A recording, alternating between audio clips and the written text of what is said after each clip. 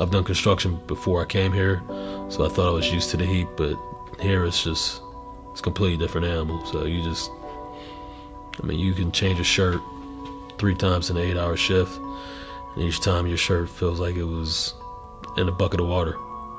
It took a serious toll. I've worked for U.S. Steel for 11 years, and my responsibility is the safety and health of all workers here in the Mon Valley. It's a very challenging environment, specifically blast furnace and coke making. We have to rely on the education and everybody understanding the heat stress signs and symptoms, stopping when they do that, and most importantly, preparing themselves. Last year, we had 27 heat stress cases alone. That was 2018. Not all of those cases required somebody to go to the hospital to get IV fluid.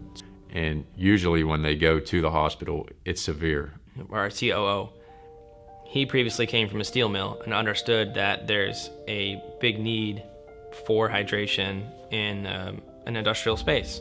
We discussed why we think it's such a big need and how we can apply the expertise and the scientific advantage that we bring to the athletic world to the industrial customer, the industrial space.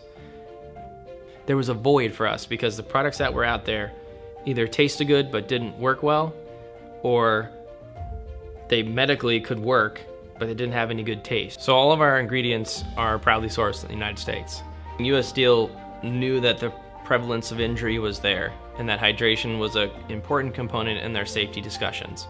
And they're just always looking for that next advancement, that next tool to help them solve a problem and improve their workforce conditions. I was very excited when I sat in the room for the first time and got to hear what Sword Shield had to offer and what was available, because like I said, that was one of the most challenging, it is one of the most challenging things as a safety professional, is to educate and give people everything we can to reduce a heat stress injury.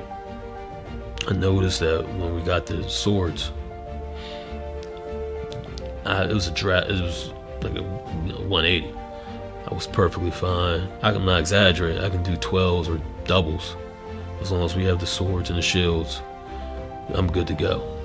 Not only is the product good, but we've never ever offered a high electrolyte replacement drink at U.S. Steel for our employees. And that's one of the things that I always explain to new hires. We've never had a product like that. We've been going to every U.S. Steel facility and doing overviews and assessments on not only the workforce, but also the environment that they find themselves in, and creating custom fluid replacement schedules using Sword and Shield products to augment what their current PPE schedule looks like, to add that to it so it can be the most effective in those environments. We've implemented Sword and Shield this year. We've had reduced injuries. So is that the only thing? Absolutely not, but I think that it's a big factor. Communicating to employees, especially when we brought it in for the first time, that Sword and Shield is just like every other PPE that you have. You wear PPE to keep you safe. Consuming Sword and Shield and hydrating the way that we recommend and want you to is no different. It's going to keep you safe just like your hard hat. They made it easier for me. It's not exaggeration. Before I was like, I can't do it. But drinking the swords, and other guys, I've worked with other guys and they say the same thing. It's a drastic difference. A shield is something you always want to have on.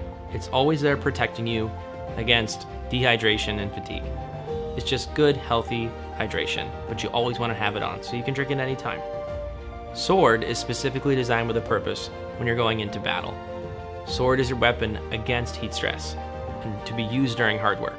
So when you're going into battle, bring your sword, but you always want to have your shield on.